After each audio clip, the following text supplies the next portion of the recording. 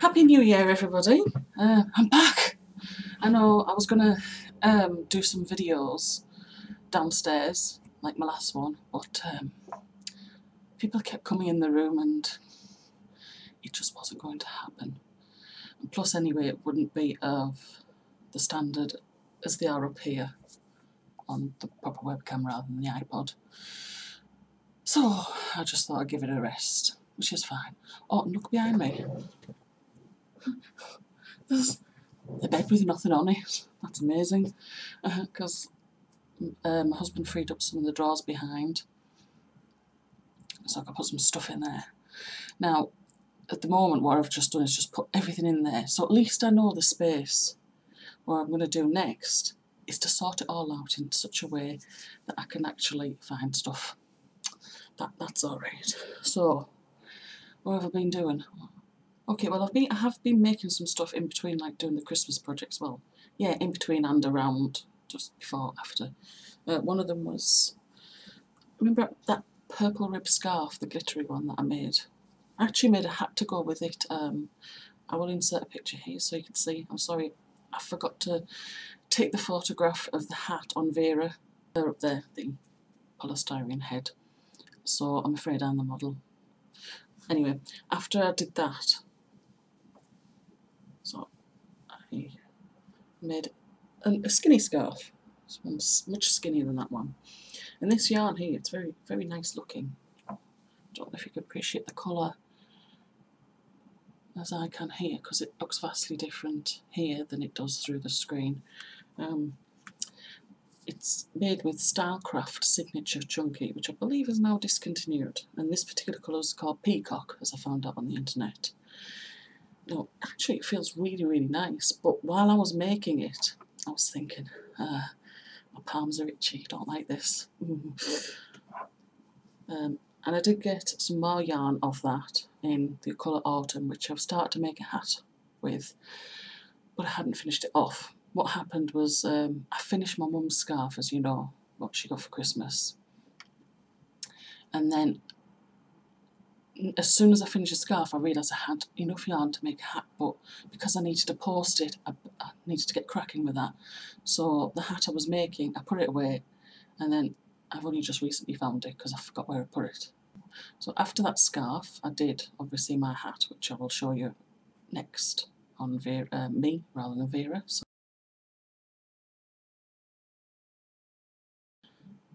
and then there was the Divine hat, which you saw on one of my previous videos, which I made public on Christmas Day. I'd shot it in when I finished them, I think it was early December, but I couldn't release the video publicly until after I knew my mum had opened the Christmas present, so yeah.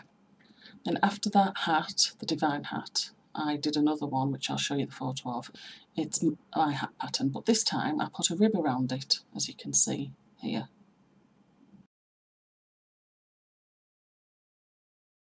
Then after that hat, and that was posted off, I thought, I fancy making another scarf. So with that Robin Chunky, which I think the colour was pistachio, that's a better size width for a scarf, and just the plain crochet, half double crochet rib again. And that's with the Robin Chunky. Did I say that already? Okay. So after that scarf, there was a lot of things I was doing in between then, and this was one of them, but this was after some of the loom stuff I've been doing. That was just a completely random hat. It's half double crochet with the occasional spike stitch. It was intended for Vera's size, and I did increase in the crown Vera's size, and I've no idea how it ended up bigger that it fit Jack. So that's okay. It doesn't really matter. Anyway, that's turned out like that. And really, actually, that was the purple yarn there. That's King Cole Chunky, and I can't remember what kind of chunky, but it's King Cole Chunky.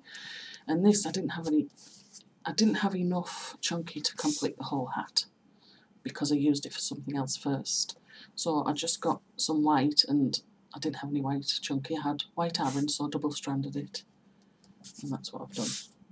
And he looks alright. He suits that, doesn't he? I think I might have said the word loom, didn't I? Alright, so if you'd have seen one of my previous videos, you would have seen this already. As you can see, it fits her very well.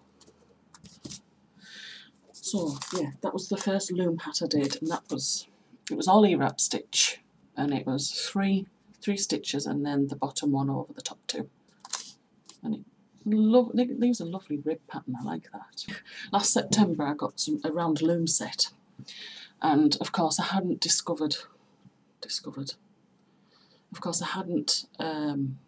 used them at all. They were stuck in the wardrobe because I was making Christmas presents, so I just put them away and forgot about them until, well, just before Christmas I suppose, when I made the loom hat. And the first set I got, yes, you heard that right, first set. I know it's one missing. There's a scarf on that one. I think it's called the Mistaken Rib. It's on a Lion brand pattern where you do. It says 11 stitches, but I thought that was too skinny, so I made 15. It's just knit 2, purl 2, knit 2, purl 2, and then the final one is purl 1. And then you go back and forth, and that's how you get the Mistaken Rib. It's very nice. Anyway, there's a reason why I got that one out the packet. So, these look very similar. It's, let me show you first. Knit Quick, and yeah, I've written some notes on there. Knit Quick, which I've noticed online, it looks very similar to Nifty Knitter. And the reason why I say that is because of the holes at the back. When I said that is not the first set I've got, it's because when I started to use that, I was quite disappointed. Not with the plastic and not with the pick or anything like that. The product itself was fine. I was disappointed that I was just limited to either 2 strands of worsted or chunky, bulky yarn, and I thought, well, yeah, that's, in the one sense, that's really good, because I've got some chunky yarns that I really just have no idea what to do with, and now I do. I've got stuff to do with them, and I'm happy with that. But I thought, well, I want to use my double knits on there. So I got online, and my friend Google helped me find some stuff that had stuff. They're not stuff, are they? They're looms. Sorry, some looms that you could use double knits yarn on. So it doesn't end there. So there's this set, which looks very similar, and it is, except, now I'll pull out the smallest one, and there is a reason why I'm going to pull out the smallest one. Okay.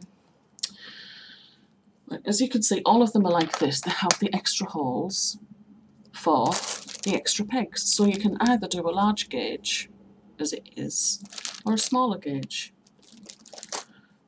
Now, I'll tell you about these pegs in a bit, which is fine. And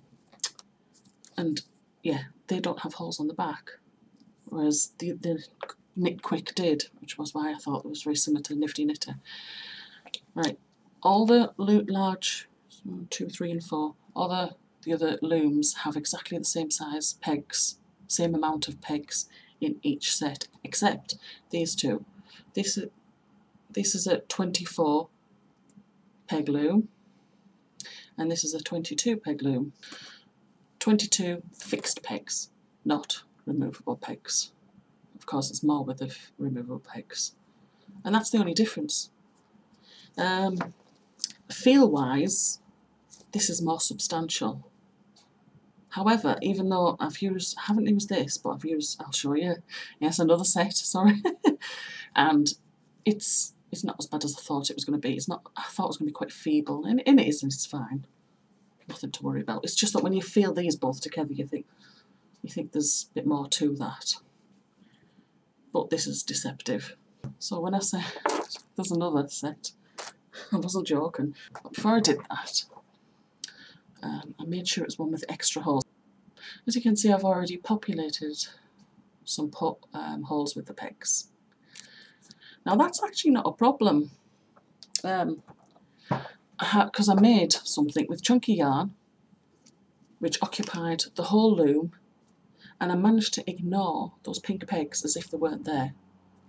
So it's no issue with it at all whether I keep them in or not, because I did think I was putting these pegs in, I was thinking, oh, I don't want this in-out business, in-out, in-out. It might, make the hole wider or the peg weaker or something like that. But I was able to work around it and there was no issue. And I have to say something about these removable pegs. They're sturdy.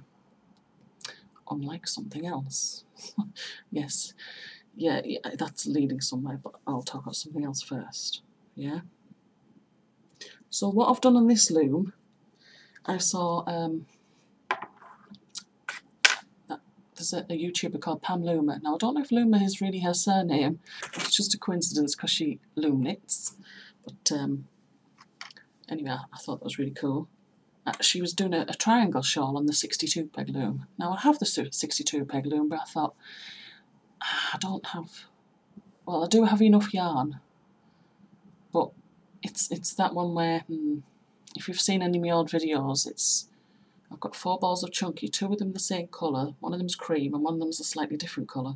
Now I'd have to do some calculations as to find out when to introduce them if I'm going to use more than one colour. But I didn't want to do that, I wanted to get going and try it out, so I thought, well, I know what I'll do. I'll just do a miniature version on, instead of do the 62 peg loom, I'll use the 26 peg loom. And I did, and it ended up like a neckerchief or a scarflet. Which way round? It comes off the loom, it grows from one side, and it grows all the way around, and that's how you get the triangle. By the time you get to that bit, again, you don't join, you have the peak of the triangle, and then you go back again. They're clever that. So that's how the pattern emerges that way. But really, at the end, it's like that. And I did crochet, like she suggested, some scallop edging. It's folded in. It needs washing and blocking. But there. And at the top, I did some single crochet. But actually, because that's on the... Normally, E-wrap, you see it like that. It's presented like that. But when it's on the side, it seems to give you a whole new pattern, doesn't it? And on the inside, it's not like very inside-y. It is like a pattern in and of itself. It's lovely, isn't it? So I was really quite happy with that outcome. Yeah, I haven't used any of the bigger ones yet, but they're no different from the, is it Nifty Knitter? Yeah, the Nifty Knitter loom set, but without the holes, the extra holes, and without the holes in the bottom either. I've no idea what I was thinking of, but I think I can't decide whether I did a good thing or not. I think because I was on eBay, there was one item left in the UK. There were so many watches, and I just thought, okay, let's go for it. So I ended up just showing the box for the outside. The Martha Stewart configurable loom. Now, the options that are available, because you get the best of both worlds, you get the large gauge and the small gauge, and I thought, great, and you get all these options and the potential for weaving as well. I don't know if I've ever done that before. And I saw on one of the, I think actually it's Pam Loomer's group, the Loomaholics or something, somebody made some socks on the 24 peg loom, that green one that I've just put down there. I thought that looks really good, because she said she used 2 strands of double knit, and I thought, oh, I want to use 1 strand.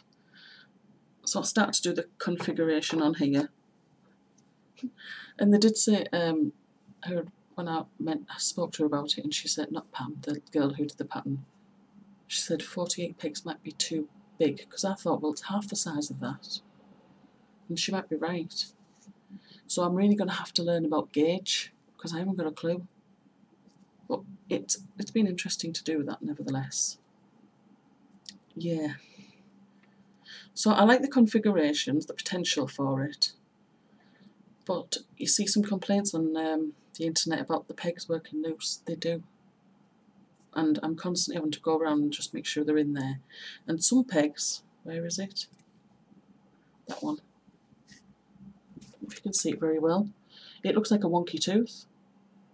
This one here. And the reason why, and you can see why, is because it's not slotted in there very well. And I did try and push it in hard, and it just wouldn't go in very evenly.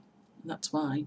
So you just got to be aware that these pegs have the potential to work loose, unlike these, which are quite stable. These are remarkably stable. So somebody somewhere's got something right here. The other thing I noticed was that pick, and it started to bend. So they're like, this is much better. Now that is actually just the pick out of the first round loom set I've got. I haven't even used the pick out of the other two, the long loom set or this one yet, but they look pretty much like this anyway. This looks kind of feeble. It's not up to much, is it? But never mind, at least I've got 3 other picks to pick from. Yeah, 3 other picks to use, so there's no issue really.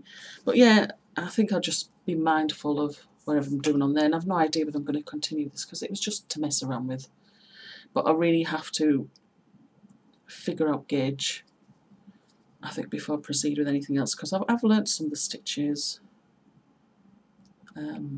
Yeah, I'll have to learn about gauge. If you look on Ravelry, there's a pattern, a free loom pattern called Poppy Neckerchief. Of course, I didn't do it in any kind of red colour. Remember that loom hat I did? It's here, so I'll start here because it goes quite long. And it's got a crochet edging there. And I'm so glad actually it's got a crochet edging, because this edge looked very neat.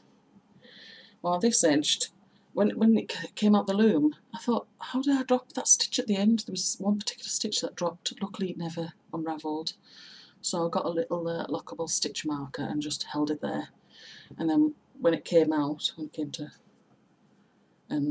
to crochet it, I crocheted it in with the next stitch, and problem solved, and you never know any difference. So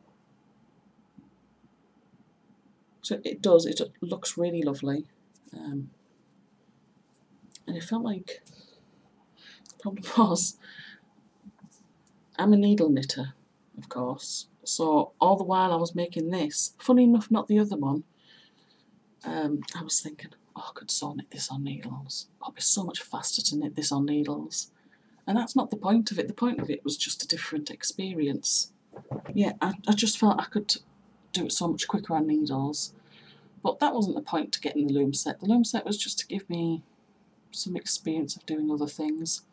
And one thing my husband actually observed, he said, do you know you could put that down and things won't fall off the needle? Well, they won't, because they're on pegs. Yeah, that's exactly it. Because how many times have you put something down, picked it back up, and the whole thing's fallen off the needle, and you're like, ah! When you drop stitches off needles, it's a major emergency compared with dropping one. If your crochet hook comes off the loop, it's no big deal. It doesn't go very far, if at all. I don't know, there just doesn't seem to be the emergency, and it's much calmer. But when you've got stuff on needles, it's like, it's major. It really is major. So I've decided what I'm going to do. I've got some whips to do. I don't know why I call it a whip, because really they're hibernating, and I must finish them off. One of them I'm really delighted because it was an Illusion Cube blanket, knitted. And I do like knitting, honestly I do, but I do prefer to crochet, and I've seen an alternative in crochet, and I thought, right, switch, that's it, I've just switched, it's going to be just more, I just prefer it. It's really strange because I haven't been crocheting all that long, since like October 2012. I taught myself through YouTube, and I was looking at some old photos of some little samples I was doing. Oh, the tension's bad, the edging's bad, and I just thought, you know, I should work up a couple of swatches and see the difference, see how I've progressed, because I really feel I have progressed. Anyway, oh, by the way, if you're not a member of Ravelry, there's nowhere you can see things I've made. I've put photos on Photobucket. Have a look at that now. I'll leave the link in the box. Oh no, I'll show you this. My husband bought me a craft lamp for Christmas. So there's a big stand. It says 4-in-1, but I can't figure out where the other two come into it. So I could feasibly have this as a desk lamp, so I could take out the main tube that stands it up, right? And there's the big base, and then there's this. So it's got a magnifying glass, and it's got a light. Now it's great for this room, because when I'm working in here on an evening, the light is behind me in this bit in front of me is in shadow, and that's no good. I find it hard to see. I've got this, so there's this bit, and it's got a copy holder here for patterns, and it does have I nearly called it an activity tray. Oh, it's not an activity tray, an accessory tray. So you can put on your little stitch markers and whatnot, but I've read reviews on there where it just gets in the way, and when I looked at it, I assembled the thing, the compartments are quite small for the depth, so you can't really get your fingers into. You can get your fingers in, but it's going to be a fiddle, and it's going to just be more annoying. I think if it was shallower, it'd be, or the compartments were bigger, then it might not be so bad, but I don't think I'll use that bit, to be honest. On this craft lamp, it can be either mains or battery. I've just put, where have I put the battery pack? Oh, it doesn't matter. I don't intend to use a battery on it. It's just for me, for here. So I can sit here like some evenings and do some work here at the desk. Yes, oh, this is not the end. Was it 23rd of December? Everything happened on the 23rd of December. Yeah, everything. No, it's just like 23rd December, about 9:30, I was tucking CJ into bed and the lights went out, the music went off. We had a power cut. Yeah, some of the country did suffer power cuts, and some even worse than us. Some had several days of no power. I mean, for us it was like 6 hours. So it was like 9:30 till like 3:15. It was because of the storms, the wind and the rain. I wanted to show you this because it looks like we've got a lake outside our house. But that's not normally there, it's a river which has burst its banks. Sorry, not a river, a stream. Is there any difference between a river and a stream? But yeah, we've had rather a lot of rain recently. So, not good. Nevertheless, it does look pretty, and especially now today it's stopped raining, it's come out really bright. I went for a walk this morning, it was absolutely gorgeous. There's the hills over there. Absolutely lovely. Oh, do you know when you shoot video and then you realise part of it hasn't recorded at all? Well, luckily it was only the last bit. The bit that happened during the day on the 23rd was that I got some more yarn. And no, I know I didn't need any yarn, but 50% off. I wasn't going to say no. So, anyway, the yarn I got it's not available in the UK until some kind person sends it over. And luckily, Yarnspirations do ship to the UK, and it's Karen Simply Soft. So this colour is Chartreuse, if I pronounced that right. I hope I did. This colour is Sage. Beautiful. It feels so remarkably different from Red Heart Super Saver. Is it Super Saver? Yeah, I think it is. This is Soft Blue.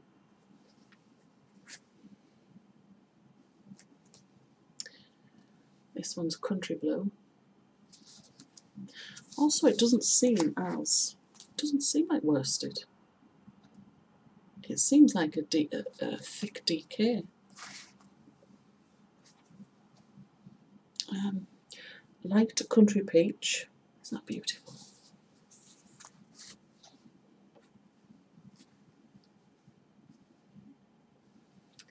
Victorian Rose. How lovely. And what's good about this as well, they also have a centre pull, just like the Red Heart. British yarn manufacturers, please think of centre pulls. We would really appreciate it. Plum Wine. Isn't that nice?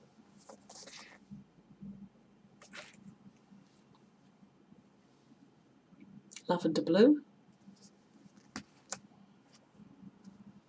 And this one is Bone. Yeah, they do seem much softer than the Red Heart. And I've also noticed that these are 6 ounces, whereas the Red Hearts that I got a few weeks ago, they were 7 ounces. I've still yet to go through them. Yeah, I think that's everything, so I will sign off here and love you and leave you and get working on my projects and hopefully update you very soon with whatever else I'm doing. Alright then, take care. Bye bye.